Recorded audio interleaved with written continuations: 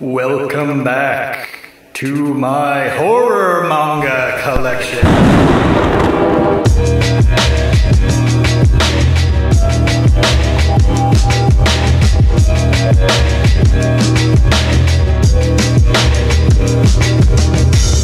Hello and welcome back to another one of my horror manga collection tour videos.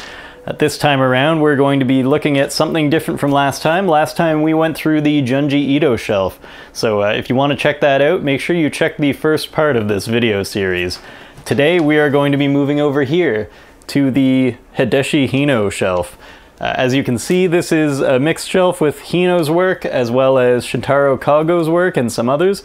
We are going to be looking at those in a separate video, so sorry to anybody who saw the shirt that I'm wearing today. This is not a Kago video, but we will do a whole video on that later.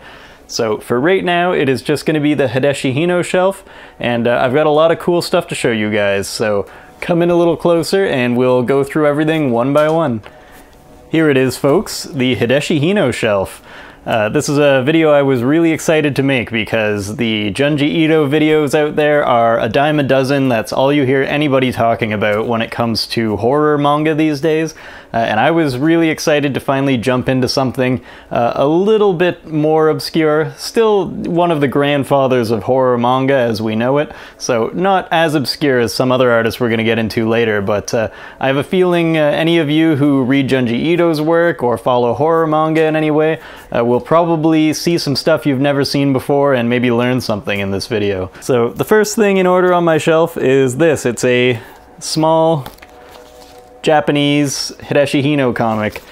This one, as I mentioned before, I buy a lot of horror manga from Mandarake, which is a website that ships Japanese comics to Westerners. They'll ship from one of their store locations overseas. I picked this up for literally like $1, so I figured why not, and I grabbed it. I don't even know exactly what this one is. Actually, I believe this one is English in one of the anthologies that I have, so this is not something that I got because I needed it, just something kind of cool that I threw in with an order. So the next thing you'll see on this shelf is the Hino Horror series. So this is an ongoing series that went on for 14 volumes, and it basically collects a large number of Hideshi Hino's published short stories. So these are something that will probably appeal to anyone who's interested in like Junji Ito's collected short story volumes, like his Fragments of Horror title and things like that. This is similarly just all kinds of different stories, all kinds of different themes, even all kinds of different art styles. There's something for everybody in this series. So I would say this is one of the best places to start with Hideshi Hino. Unfortunately, some of these volumes are getting more expensive, but they're not as expensive as some of the horror manga that you can find out there that can get into the even hundreds of dollars sort of range. So these are a really good place to start. And as you'll see when I go through a few of these, depending on what your interests are in horror manga, you'll probably find something for you in these. So the first book in the series is The Red Snake. And this is a really, really cool volume. This is one that has a lot of similarities to some of Hino's other more famous works. One of the series that Hino is most known for is his Panorama of Hell series, which is basically a very loose semi-autobiographical work that basically follows this sort of twisted artist in his crazy hellscape life and all the bizarre things that happen to him. And we're going to talk more about that book when we get to it. But this is another similar sort of work which follows a main character which again almost seems like a sort of proxy for Hino in his childhood as he goes through his house and you meet all of his strange twisted family members and all of the horrible things they do to him and to each other. It's a really dark, interesting sort of read, but Hino's style always remains quite playful, and his characters, I'll see if I can flip it to a page that, yeah, this is safe for work. They have a nice sort of cartoonish style to them almost.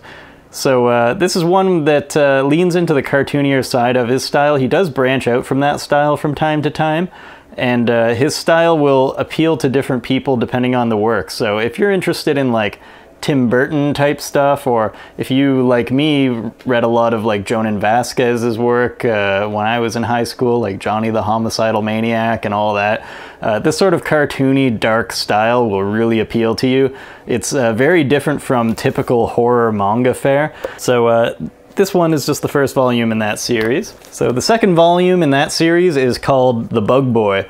This is another good one. This is a really interesting one to read, knowing that Hino's works, back when they came out, were not necessarily adult works. Nowadays, Hino's works are known for being some of the more gory, twisted, really like dark psychological horror manga out there. But back in the day, kids would read this stuff. They could even find it in their library or pick these up and read them. It's strange for us in the West to think of some of these books as being something that kids could get their hands on.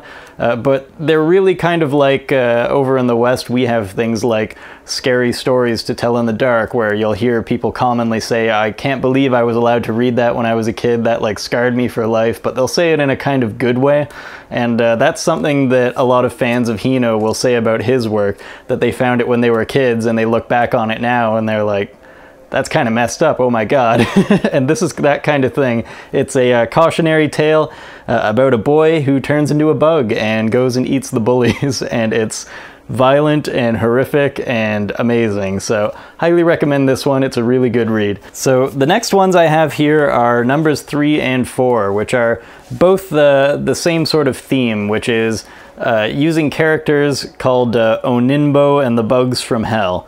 And these ones, honestly, are pretty middling for me. They're fun just because they're Hino's art style, and it comes with all of the dark charm that he's known for, but I find these ones are really kind of too silly, and he's almost trying to make these lovable characters, but I personally find them kind of obnoxious and, I don't know, too infantile. Some of you might like these volumes, but I suspect because these are the two cheapest volumes to get out of this series, they're probably, I'm probably not alone in thinking that these aren't too great, but still worth having, and definitely if you want to finish the set, grab these. So next up we have Living Corpse. This one basically just follows a character who turns into a zombie, more or less, and it follows them through their afterlife, I was gonna say life, but not quite, as they just deal with being a zombie, being this abhorrent creature, seeing familiar folks from their life, and it's just a really interesting take on the zombie genre. It's done in Hino's usual, more cartoonish style, and it has his usual theme of it being a sort of cautionary tale, as opposed to just creating a situation and saying, oh, well, let's just see what happens. It always carries this sort of philosophical vibe in these works, where he's almost warning you or making some sort of social commentary. So a really cool read. I didn't realize I actually have 2 of this. I think I just bought the other one by accident. I didn't even notice that I have 2 of it until the other day when I was just getting ready to make this video. So yeah, I have a bad habit of doing that. So next up we have Black Cat. This is a really, really, really cool book. I highly recommend this one. This is basically a horror story, usual Hideshi Hino style storytelling. However, the protagonist is a black cat. And it's really, really cool to read a horror manga that just literally follows a black cat as the protagonist. I've never seen any other horror manga that takes this approach, and it's something you do see in other types of manga, especially classic manga. You'll see works from like Tezuka that follow animal characters around, but I've never seen anything like that in horror, and this is a really, really charming book that easily skirts the areas between horror and some actually horrifying scenes and the sort of thing you expect from Hino, and just scenes that are actually adorable and really, really endearing. So I feel like this accomplishes what he was probably trying to do with the Oninbo and the Bugs from Hell series, where he has these characters that he wants to seem playful and likable, but it seemed too pushed in those ones. This one he really does succeed in creating a character that you just really like and want to follow and watch, and I highly recommend it. I mean, come on, just look at this guy. So the next up are volumes 7 and 8, which are parts 1 and 2 of the collection. This is something that you see sort of recurring a lot in Hino's works, where he has this sort of stand-in character for Hino, who always introduces himself as the manga author, and he starts talking about how he creates manga and that's his job, etc., things that imply that he is Hideshi Hino, and it always goes to these dark places where he either shows you his hell paintings or the terrifying world he lives in, full of death and decay and insane people, or in the case of these volumes, he shows you his collection, which is a series of macabre, disturbing things that he owns, and he tells you the stories associated with them. So it has this very Tales from the Crypt style, where there's an announcer setting up the story and sort of weaving them together in this sort of meta story, but using that as the introduction for a series of self-contained short stories. So these are really, really great in that sense, that they present short stories and they keep the short story theme from all of these volumes going, but they also tie it into a larger narrative. So these are really, really good. There's a reason Hideshi Hino is most known for those crazy, unhinged, almost self-depicting stories that he does, and there are a few other stories he does in this same way, and they're some of his most popular works, so I highly, highly, highly recommend these ones. So next up we have volumes 9 and 10 of the series, Death's Reflection and Ghost School. And these are something really special in the Hino library, because these are something that are produced in more of an accessible manga style. These aren't depicting his usual cartoonish characters. They're almost like a shoujo kind of art style. They're something that would really appeal to anybody who likes Junji Ito's works and are looking for something that's sort of the next closest thing to that. I would say these actually resemble the works of Junji Ito, and you can almost see more influence from this than you do from the works of Kazuo Umezu, which is another one of his influences. But this really doesn't feel as dated as it probably should. They're really, really, really good stories. The scares are fantastic, the characters are interesting, and as you can see, they're drawn in a way that is not typical for Hideshi Hino. They just look like actual, normal manga characters. Not cartoony, none of the big eyes. And not to say that that style isn't good, it's fantastic, but this is something that just, I think, will appeal to a wider audience of people. I think that cartoony style may not necessarily be for everybody, but this is something that I think is going to be a really easy sell. So I would recommend these as probably the first purchase to make if you're looking to get into any of Hino's work and you're not quite sure if you're sold on his typical style and you're just getting into it from like Junji Ito and artists like that. These would be the ones to get. So next up we have volume 11. This is Gallery of Horrors. This is one that is a compilation series which has a number of short horror stories in it.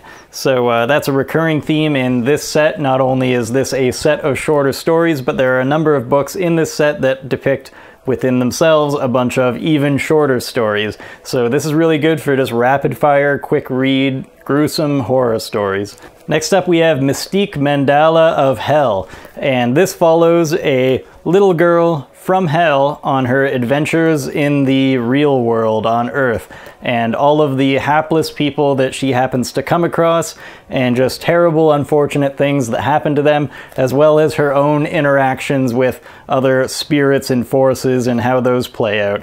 So this is a really fun book. It's not as horrifying as some of his other books in terms of like having a character that is dealing with some horror. It's always a little bit different when the main character themselves is kind of horrific and is the perpetrator of a lot of the horror in the story, and that's just a fun, different kind of angle on it.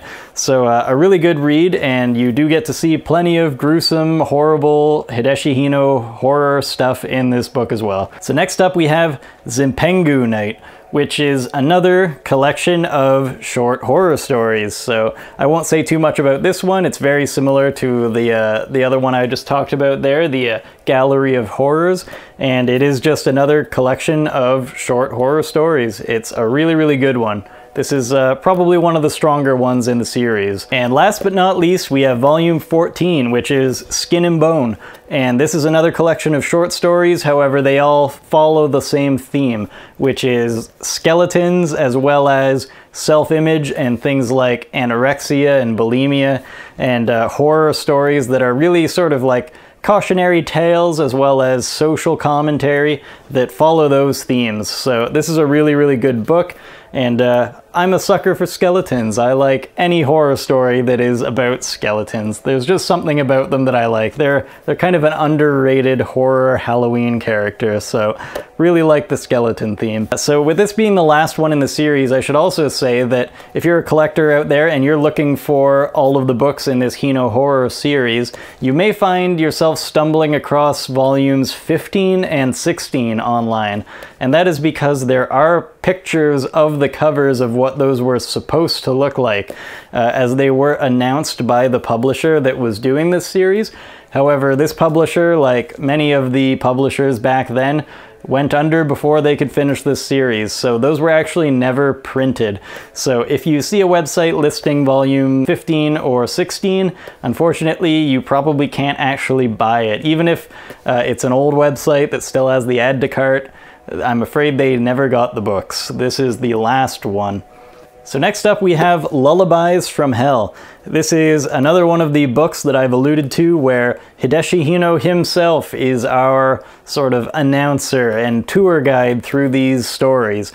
So this follows Hideshi Hino, the crazed artist who paints with blood and lives in this hellish apartment and has this terrible life, as he talks to you about a variety of different short stories that are all equally horrifying. So this is a book that used to be pretty inexpensive. Back when I bought this, it was like, I don't know, $10 to $20, and that was all you would expect to pay for it. There were loads of copies around on the internet, but they sold out as horror manga got more popular, and now you can expect to pay a good bit more than that for this book, unless you get lucky. You can certainly still find cheaper copies of this these days, but be prepared to wait a while to find the right listing. Next, we've got a couple of Japanese volumes. I don't know what these are called, and I can't read the story, so I can't tell you too much about these. These are something I just picked up for the collection because they were cheap and I wanted them, and let's be honest, the cover artwork of this one is super cool. Also, get a load of that back. I want a t-shirt with that on it. Next up, we have one of the coolest manga that I have from Hideshi Hino, and no, it has nothing to do with what this book is. This is just some random Hideshi Hino horror story in Japanese that I don't know the name of and can't read. But what makes this special is his autograph inside of the book.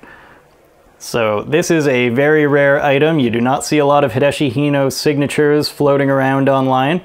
And he's getting older, unfortunately, so it's not going to be too much longer that these signatures are going to continue to be created. So I hate to say that, but it's inevitable. These will eventually become very scarce and very hard to find. I lucked out and I got this on Mandarake, as I've mentioned a bunch of times, and I paid probably less than 50 bucks for this. It was kind of crazy, but as I've said before, don't buy any Japanese stuff on eBay because it's just Westerners buying that stuff, and they've got all these import fees and all these shipping fees, and on top of that they're trying to make a profit if they're selling it on eBay, so it's probably marked way up. You can actually just go buy stuff from Japan and pay the shipping and import fees yourself and still save a ton of money. So this is not something that's about having a lot of money to buy these rare items all the time. It's just about looking and knowing where to look, looking consistently, and just putting in the time. This is something I had to look and wait a long time for and managed to get one of his signatures. So definitely one of my favorite things in my collection. So next up we've got Hell Baby. This is definitely one of his more popular stories. There's a reason this one was published in this nice big format back in the 90s. At least I think 90s. Could be 80s, but I'm pretty sure this is 90s. And this is a really, really good story. It's about a child who gets abandoned in a dumpster and everything is horrible, and she turns into this hell baby who is set on revenge and angry and hates everything and just goes on this vile murder eating people spree. So I'm sure it needs no more introduction than that. It's really crazy, and it's just a really fun read. The greatest thing about Hideshi Hino's work is as it ages, it becomes a little more tame just by virtue of being kind of old, and especially because he has this cartoony style.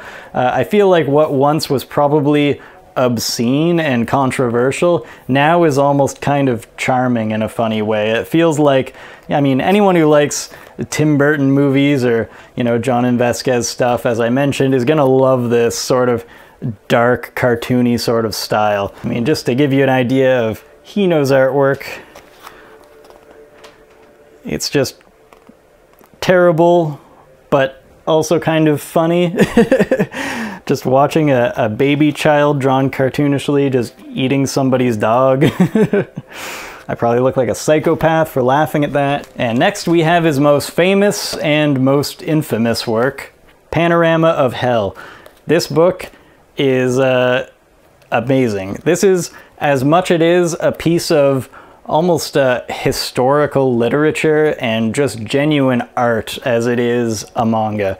This is a semi-autobiographical work by Hino, following a character that is very clearly a stand-in for himself as this deranged horror manga author who paints with blood and all that stuff I've told you. His character has come up in other series of his, of this sort of Hideshi Hino stand-in. However, this is the one that really goes deep into that, and instead of him just being an announcer for a bunch of short stories, it's him telling you about his own life and the world that he lives in and his family, and talking about just the poisoned dark sky and these rivers of blood and garbage that flow outside his house, and talking about all these problems that his family members who are sadistic and psychotic have. But at the heart of that, it's really a look at post-World War II Japan and his experiences growing up in that environment. And it's sort of this fantastical dark mirror of many things that I'm sure probably actually existed in his life. Maybe not quite in this exaggerated horror version, but there are a lot of things in this book that you read and you can very easily see the parallel to what he's probably representing. The most wild thing about this book is that this was created at a very important time in Hino's life, where his manga was just not selling and it was on a decline. The whole industry was on a decline, and he was just worried about not getting any more contracts and being out of work. He had no money, and he wrote this to sort of be his last manga. He was drinking heavily and just quickly flying through pages, putting this thing together in this drunken stupor, and the atmosphere of this comic really is just like unhinged rambling. It feels so honest and sort of confessional in that sense that it's just a really haunting story that literally ends with Hideshi Hino being insane with an axe, screaming that he's going to kill you, and then actually killing you, the reader. So an insane, crazy, wild ride to read. Highly recommend this. There's a reason this is his most known work. Unfortunately, for that reason, you're not going to be able to pay the cover price of $9.95 for this. You're probably going to have to pay well over $100 for a copy of this. And I mean, the last time I checked, that was the price. Now it's probably even more. So definitely worth the money if you are a collector and you don't mind putting some money into something that is worth something, that will certainly be worth more in the future. Not to say that you should invest in your collections necessarily, because you should probably just invest in that case, but definitely not a bad place to park $100 or $200 if you think you will enjoy this and cherish this book. I've actually had a couple copies of this. This is the only one I've got left because I sold my other copies because I mean, it's just too good. I can't have all the copies. I don't want to hoard them, so I've sold the other ones on eBay so some other people can enjoy these. But I used to have another 1 or 2 copies of this floating around. Next up we have Comics Underground Japan. This is a compilation book that includes both a story by Suehiro Maruo and a story by Hideshi Hino. So this is really worth getting if you're into horror manga. It's not that expensive. I think even these days you can pick this up for like $20–30. So for 2 stories by those artists, as well as a whole bunch of other super cool comics from Japan, this is definitely worth picking up. Next up we have The Art of Hideshi Hino. This is a full color hardcover book of artwork of Hideshi Hino. One of my favorite things about this is it really feels like a school book, like a scholastic kind of thing, something you read at your school library. So thinking of that, and especially with this fun little title and stuff, knowing that it's Hideshi Hino's terrifying artwork, it's just kind of a fun juxtaposition. But this is a really cool book. It's nice and big. It's got full color art, so you can see some really beautiful Hideshi Hino work. I'm not sure if he works with acrylics, but it does appear to be acrylic. And it's got this nice textured paper. It's not that glossy, cheap feeling stuff. So it's got a kind of cool aesthetic to it. And in here there's also a full color manga. So it's a full self-contained story that's in here in full color, completely painted in. So that's a really uncommon thing to see. This is one of the only books where you're gonna get a full color horror manga, and by one of the greats no less. So absolutely worth picking up. This used to be one of the cheapest, if not the cheapest, Hideshi Hino book you could get. Back when I got this, I don't think I even paid 10 bucks for it. And it held that price for a really long time. Now I think it costs a little bit more. It's probably $20–30 or something like that now, but I believe this is still one of the cheaper Hideshi Hino books to get, so highly recommend it, especially if you're more of like a casual fan of Hino, and maybe his style isn't quite doing it for you. You don't like the cartoony stuff, but you do sort of appreciate the artistry. This is not an expensive investment and just a cool thing to have on your shelf if you're just an artist and want to look at art, or you're just an art appreciator. So next we have something quite obscure, and that is this. This is the Comics Journal Special Edition 2005. This is volume 5. And this is a weird thing, man. It's a giant, square, thick, heavy, full color magazine.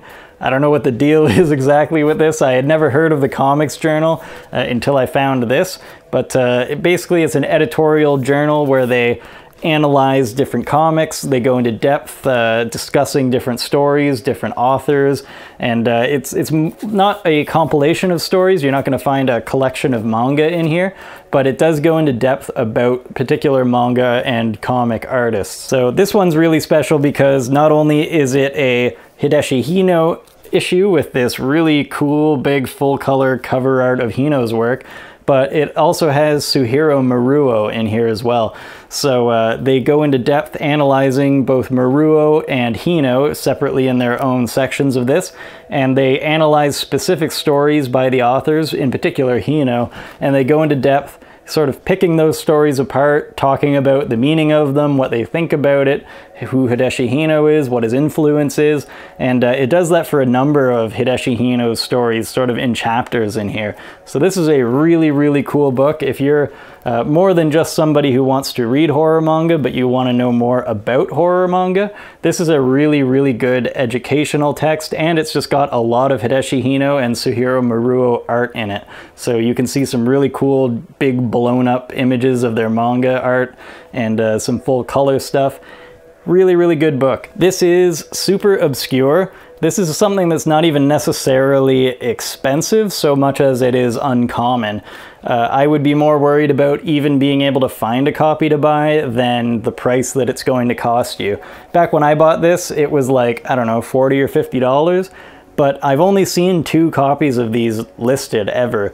But I'm in Canada, so I don't get to see everything that's listed in the States. A lot of stuff doesn't come up on my eBay or my Amazon if a seller doesn't ship to Canada.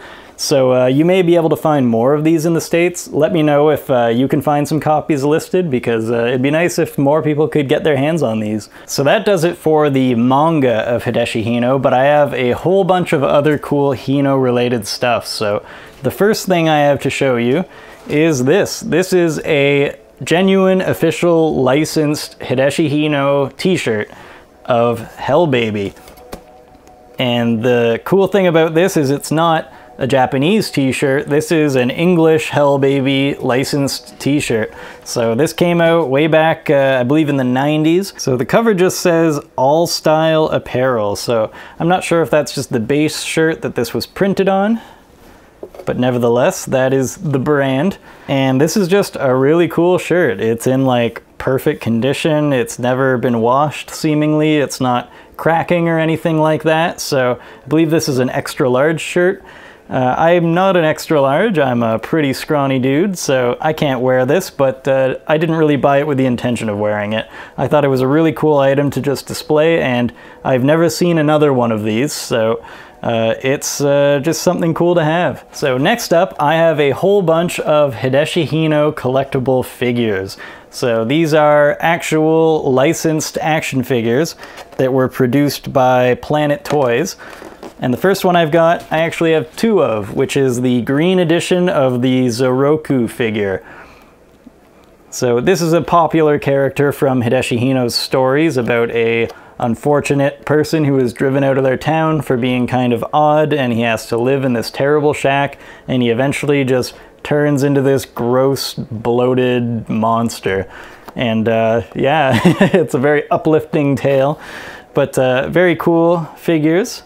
Very nice detail on them. It's a shame I can't take them out of the boxes, but I'm a collector, so you know. Next up we have this Frankenstein character. I'm not sure if this is actually Frankenstein or just a Frankenstein-esque character, as it doesn't have an English name on the back like some of them do.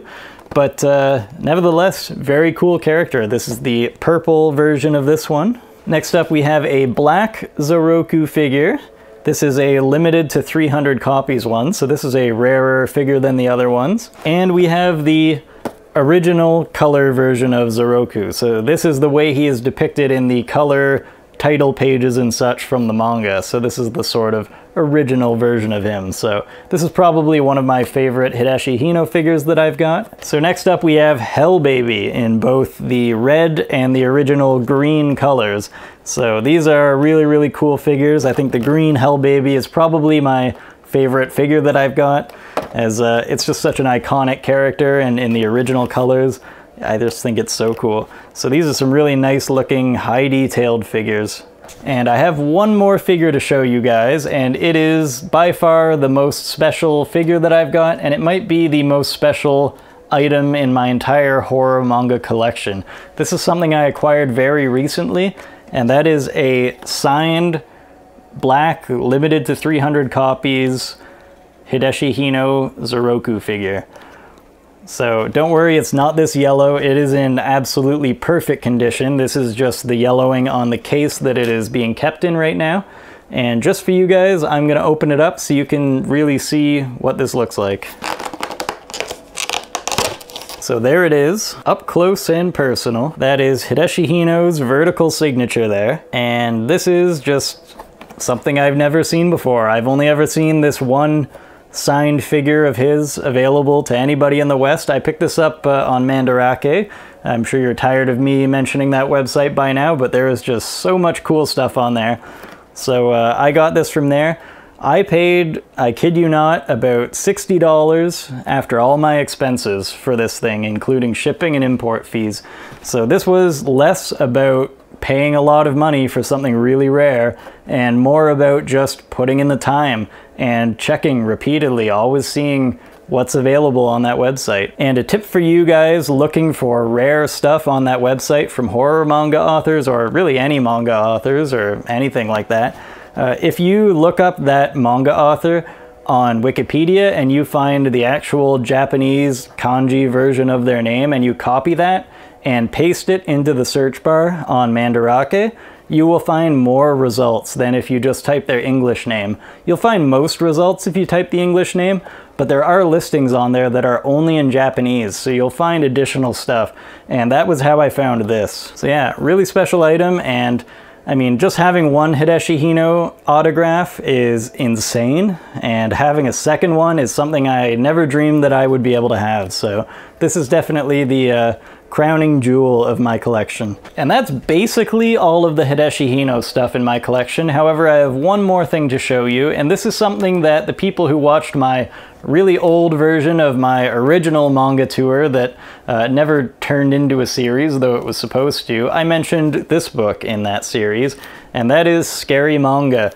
This is basically a cover gallery of old school horror manga that also includes their titles, the authors, the year they came out, and a brief synopsis of what that manga was about. So this includes the works of Hideshi Hino, as well as a lot of other artists like Shinichi Koga, who were old school horror manga authors way back when horror manga was in its very early stages. And a lot of these were anywhere between real like horror like Hino's work to more like almost Nancy Drew or Scooby-Doo kind of like mystery shoujo manga and stuff like that that have ghosts and ghouls in them.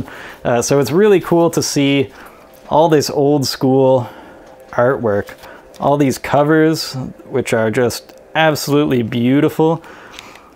So these are some Shinichi Koga covers.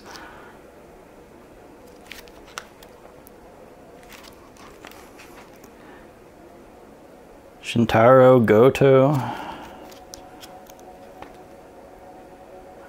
Just all kinds. So this is a really good way to learn about some very obscure horror manga authors that just don't get a lot of mention. You always hear Hideshi Hino, you hear Kazuo Yume's, you hear the newer artists like Junji Ito, and when you go to the really old stuff, you'll even hear about like Shigeru Mizuki and artists like that. But you really don't hear these artists that weren't necessarily the pioneers of this genre, but really contributed to its popularity, and they were the artists that really filled out what was there and were super influential. Like Shinichi Koga in particular, Junji Ito has cited as being an influence on his work.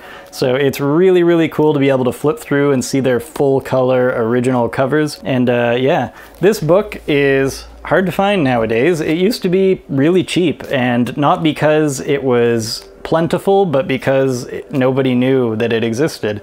This is something that I just happened to stumble across on Amazon one day, and I can tell you, most keywords you can type in to try to find horror manga are not going to pull this book up. So it was a really just chance thing that I stumbled across, and I told a few people that it's out there. I made some posts on Reddit. I had it in that original video that I put out ages ago, and since then, people have bought a lot of the copies that were there, and now it costs a good bit more. Last time I checked, it was like, I don't know, $40, $50, $60, so it might even be more now. But definitely worth getting. It's pretty thick, and it's got just a ton of covers.